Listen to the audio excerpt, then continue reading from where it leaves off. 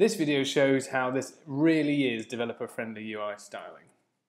So first off, you can style your mobile apps with just plain text. This means it's manageable and reusable. Another cool thing you can do is to reuse your style on multiple views. So here I've styled the email field, but I can target the password field in the same way. The next cool feature is you can develop from the cloud.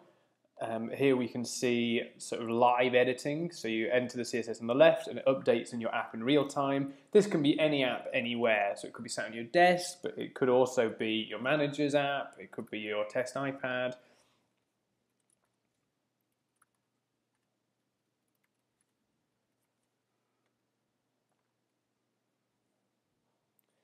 The next feature I want to talk about is the drag and drop GUI.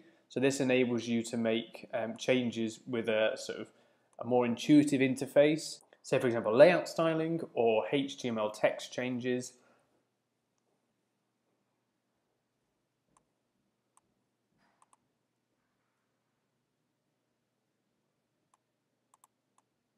You can also enter CSS here for this particular view.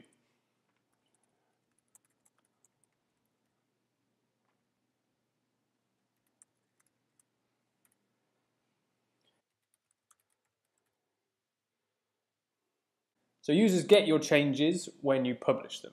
Here's the wizard to publish your changes, and as soon as you've done that, through the cloud interface, it's published to all your apps everywhere. So now I'm just going to reopen up the app.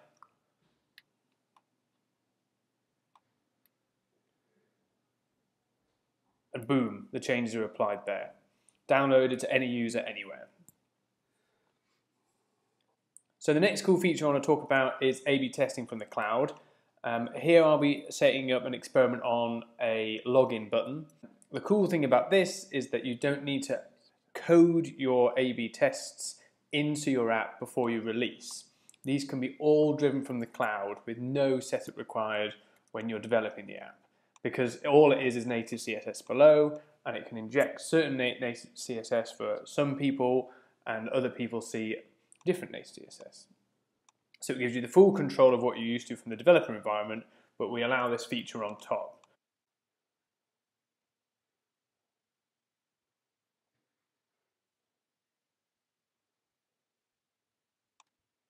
And at the end of the experiment, or when you've started the experiment, you see the results here as I'm showing you. Cool, thanks for listening and get in touch with us on Twitter.